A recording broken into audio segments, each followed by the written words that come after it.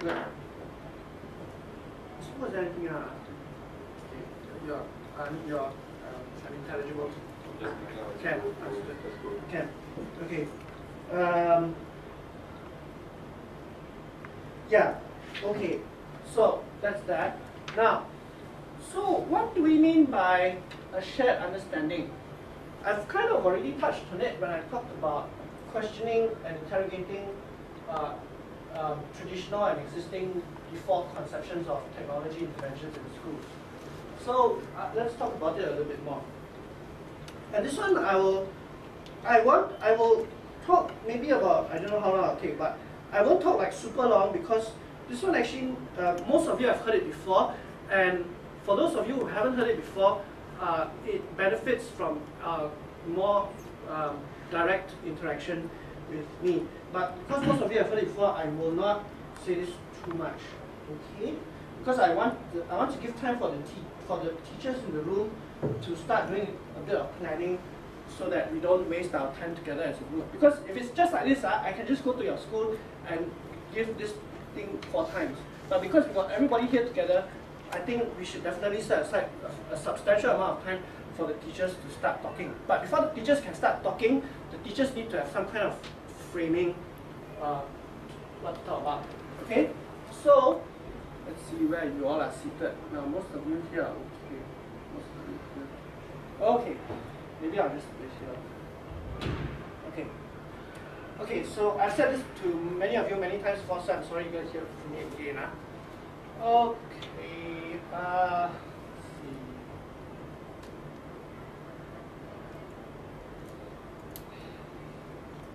Okay, I'll just plunge straight into it. I'll just plunge straight into it. Okay, maybe by drawing a line is too stark. Okay, but never mind. Maybe I'm simplifying the whole thing. I probably am now, right? But never mind. So, okay, when we think about virtual environments, when we think about Second Life, and when we think about it in schools in Singapore, or even in the States, one of the common default ways of conceptualizing these things is kind of like an e-learning platform.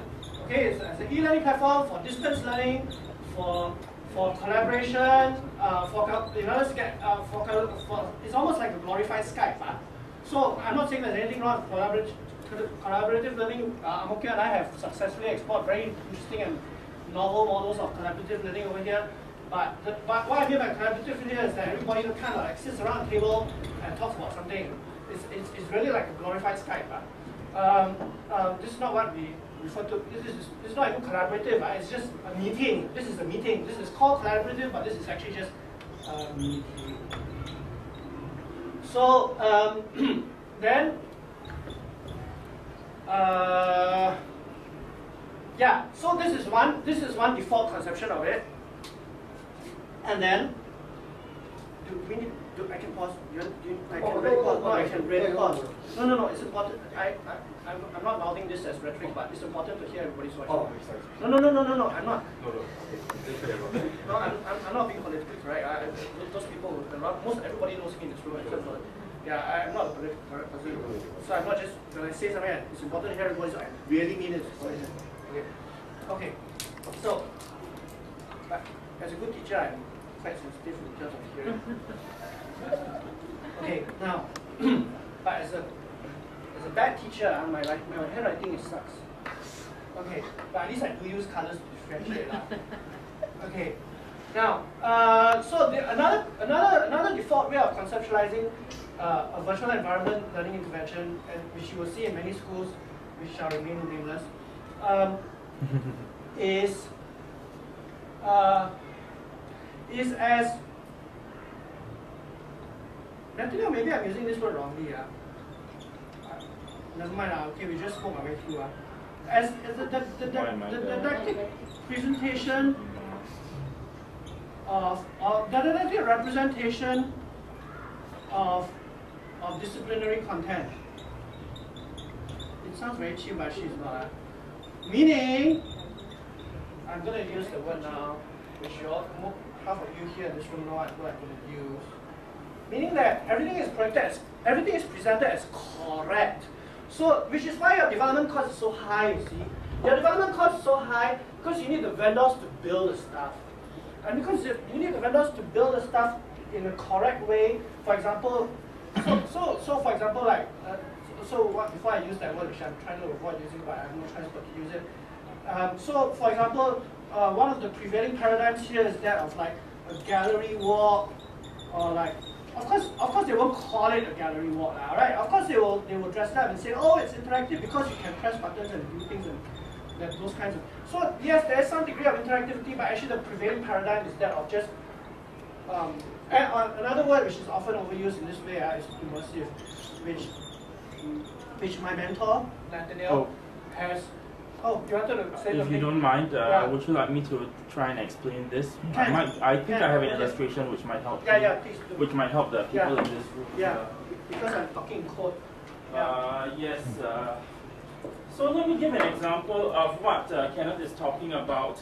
When I was studying in the States a few years ago, what a couple of my classmates, well, this is not to discount what they are doing because those are very bright people, but what a couple of my classmates did for their project was an educational application where you have this virtual cell, and essentially it's a 3D model of a cell, and the user can fly around inside this cell and move around and look at all the different parts of the cell in miniature. And so they wanted to make a little game of it, and so what they did was that they hid the little coins around this miniature, around this blown up to massive scale cell, so that the students could move around inside the cell and do a little treasure hunt for the coins. So this all sounds quite attractive on paper, right? I mean, it's 3D, it's immersive. You get to look at it from all angles. And of course, I suppose that in some ways, compared to a textbook, there is a minor improvement. But at the same time, looking at this virtual cell, just like looking at pictures of a cell in a textbook, don't really tell you anything about how the cell works, how the different organelles interact with each other, the equilibrium, the chemical equilibria inside the cell. None of this is even mentioned. All you do is to see, okay, this is the cell, this is part A of the cell, this is part B of the cell, this is part C of the cell, which you could learn just as well by looking at a diagram in a book. Is that what you're trying to bring across, Kenneth? Yeah, thank you. Yeah. So, you want to talk about? I refer to Nathaniel as my mentor, because even though he has got no doctorate yet, something is missing. Not trying to get one, thank you very much. I've learned more from Nathaniel than I have learned from anybody, almost anybody. So, so Nathaniel also used the word the textbook, right? And the other cliche is of course much overused is to make the textbook come alive. Why do we have these kinds of educational technology glorifications? So that we can make the textbook come alive, and related to that is the whole assumption that by making the textbook come alive, things will become more fun, and by becoming more fun, there's a direct link to learning. This whole thing is fraught with what in management terms is called jumping the ladder, what? I can't remember what. There's something about ladders. Okay, the meaning you are making ladder of inference, correct? Ladder of inference.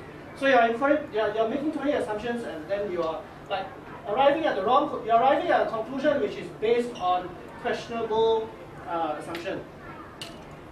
So the word which I've been trying desperately to avoid, but I cannot, is that of an e-textbook. So if this is the e-textbook philosophy, then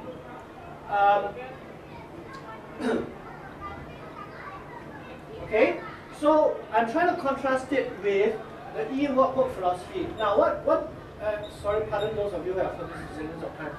So, what do we mean by the e-workbook philosophy? I mean by the e-workbook philosophy an approach where the virtual environment is treated more as a canvas in which the students, I'm purposely putting words on the board, can express their evolving and naive preconceptions and misconceptions about the subject. Okay? So, every word I'm writing in this column is important. Okay? I'm treating the virtual environment as a canvas upon which the students can express their evolving and naive preconceptions and misconceptions about the subject, so that it creates teachable moments for the alert teacher, which all of us here are, okay? So that it creates teachable moments, as well as both from the point of view of the teacher, but very critically the point of view of the peer. And this is where the true collaborative nature of the learning comes in.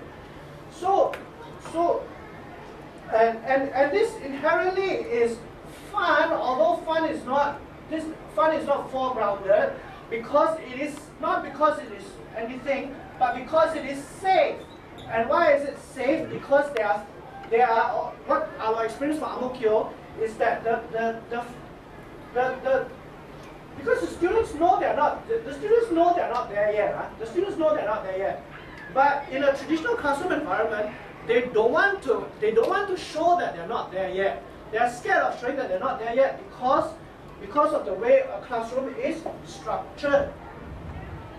In this kind of very formal structure, literally a structure, where you have rows, and then you have a leader figure in front who is obviously the leader, the authority figure. People in Singapore, Asian students will not generally be forthcoming to show that they are still evolving in terms of their conceptions. But if you have a canvas, a virtual environment in which everybody is literally masak together, okay? I don't know how to spell masak, but when everybody is masak together, then it becomes a very safe, and the fun is there, but the fun is secondary to the learning. Yeah? The learning is in all this magic, not in this kind of. Okay, so that's in terms of philosophy. And as related to that, since about 2000, for about 4 years or so, but particularly in 2010 and 2011, I was I have to mention the 6 learnings now, right? I'm sorry. Related to that. Okay, no, without. So one of the problems that okay, so this is all fine and good, right? But then teachers, even teachers from really good schools, and teachers who should really know better, very difficult for them to understand this. No. Very difficult for them to have the time to realize, to come to this realization for themselves.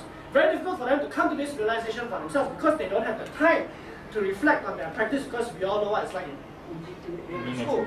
Okay, so this kind